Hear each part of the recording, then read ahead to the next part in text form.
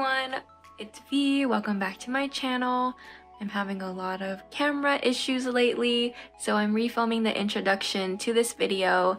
A lot of the original footage I filmed was unusable because my tripod setup was getting messed up and my cat was interrupting me film, and I tried to refilm it again on my computer and then the files got corrupt. So here's the intro once again. I really wanted to make a quick video just to show you a couple different syllabus spreads that I use in the past year, because I know that it's back to school time and maybe some of you are looking for ideas on how to be productive during the school year and stay organized. So here are just some ideas that I used during my first year in grad school. So without much further ado, here is the video. I have here two of my bullet journals. This is the one I'm currently using, and this is my old one. And both of these are ones that I've used while I've been in school. I'm almost done my first year of my MSW program. So I'm going to walk you through a couple different spreads that I've used. So just to explain, the first couple of classes, so I take one class at a time, and I take 6 classes a year. So that's why there's not too many complicated like multiple class schedules and things like that. I'm a part-time student and this is just the way the program is. So for the first 2 classes, I would actually just print out the syllabus. It'd be a stack of papers, and what I would use it for is I would check off all of the readings I did just to keep myself on track and keep track of all the deadlines. And it was really helpful to do that, and I created a bullet journal setup that did essentially that same thing. Now, the first couple of classes I had, the format of the class was very similar. I found that because usually the class is like a part 1 and then part 2 of the same topic, even though they were 2 separate classes, they would generally follow the same format in terms of the schedule of the work when things were due. And so I have a couple different spreads for each of those that I will walk through. Okay, I just let my cat in, so he might be in the audio. Okay, so this is the first, here's the first one. I have made a video of this when I first set it up, kind of early in 2020.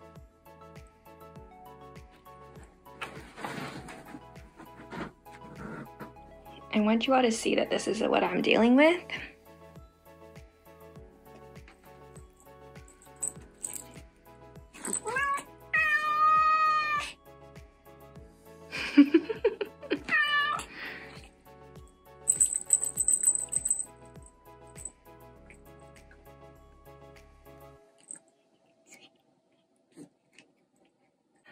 Okay, my cat has settled down on my bed, so hopefully he will not make any more noise. Okay, so this is the spread that I created the first time I tried to do this system. And so my classes are 7 weeks long, and so there are 7 rectangles for each week and then an assignment and task. So for this class, by far, this class was the most reading that I've had to do for any of the classes that I've had so far. Human behavior and the social environments. We were reading a lot of different theories and perspectives on human behavior and human development. And then there was discussion posts on the online forum every week, as well as 3 papers. So there was like a weekly assignment, a couple weekly assignments actually. And then another thing about this class was there were required readings and then also recommended readings. So this generally worked for this class.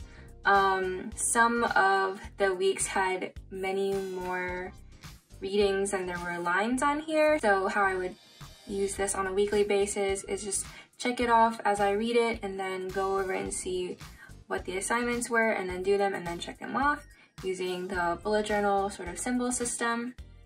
And that was this. The next class that I took was racial justice and cultural oppression, and you see that I had a very similar format, but there were, as you can see, much less readings. Still, there are some recommended readings, but not as many as the other course. And then for this course, I see that I had to move up the deadlines here because it seems like there were more assignments each week. So I ran out of space here. So that was one of the things that probably should have planned better, and I could have made these smaller so that there's more room for the task. But yeah, there's that. This class also had a couple different assignments, but I decided not to like color code them, but they're here.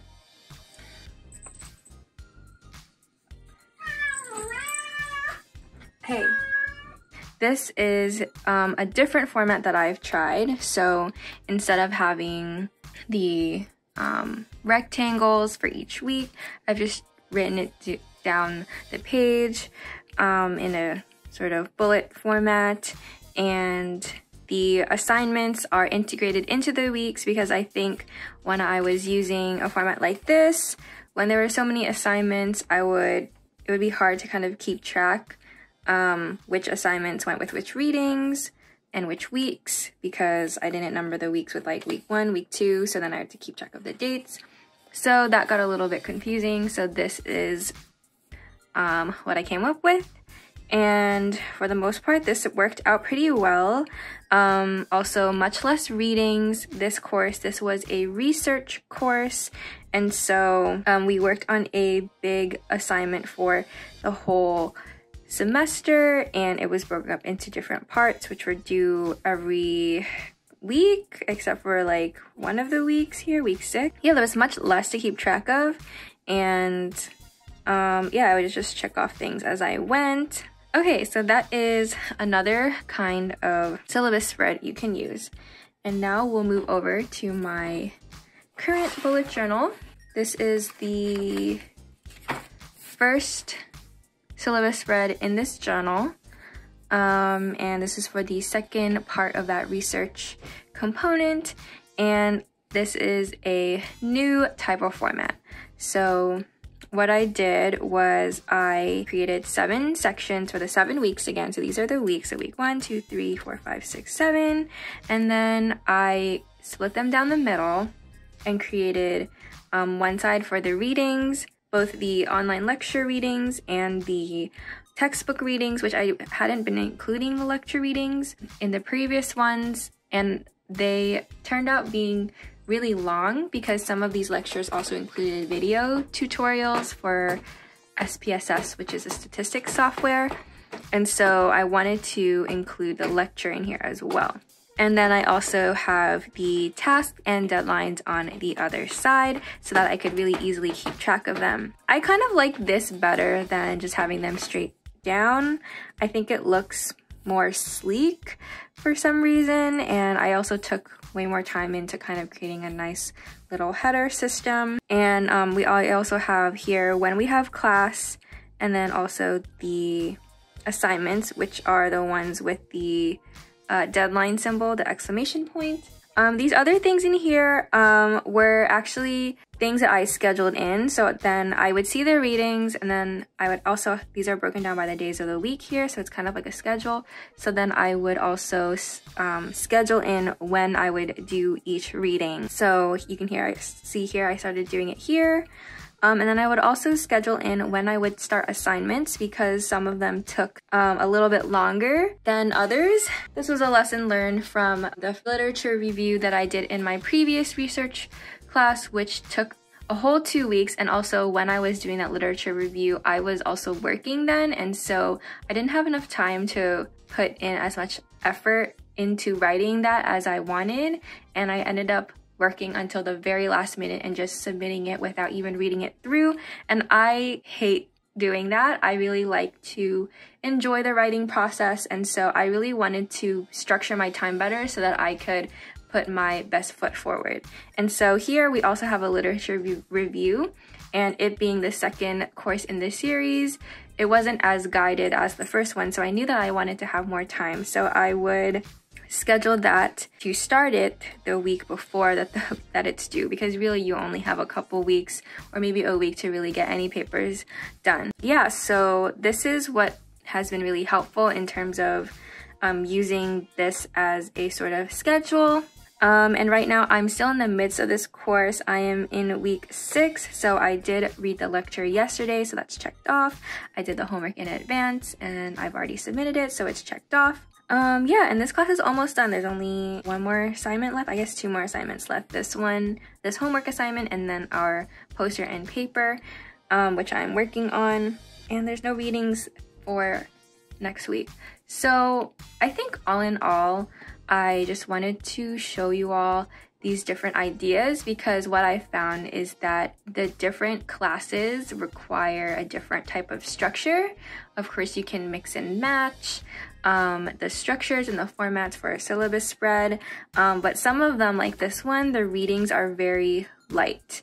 And other ones, like my human behavior class, there were way more readings, and so I would probably look through the syllabus and see what you kind of need. Oh, the other thing for this research class, and even the one previously, is that in my other classes, our homework assignments were usually due Sunday nights or Monday nights, and for these 2 classes, the assignments are due like other days of the week. So we have a homework assignment that is due on Thursdays at midnight. That's here, Thursdays, and then also the week starts on Tuesday because that's how the course is structured. And so these last 2 classes, the assignments were due on other days of the week other than Saturdays, Sundays, or Mondays. And so I really needed this kind of system because some of our assignments were due, let's see, like this one was this assignment here, which you can't see. Our first assignment was due on a Friday, and then we have an assignment due on a Sunday. So, and then the homeworks are due on Thursdays. So this was much easier to keep track of when the assignments were due on different days of the week, rather than, you know, if the assignment's always going to be due on Saturday and you kind of just know that, then another kind of task list might work better. Yeah, so these are a couple ideas for my syllabus spreads. I just wanted to create a video because I knew that a lot of people were going to be starting school, and then also starting online school, which is what I've been doing for the past year. And so just wanted to give some tips. I'll actually be creating another video on my general reflection of doing an online school, getting my MSW online, and also my just general first year experience. So keep an eye out for that. And thank you for watching. Make sure you like this video if it was helpful for you, and subscribe for more. Bye!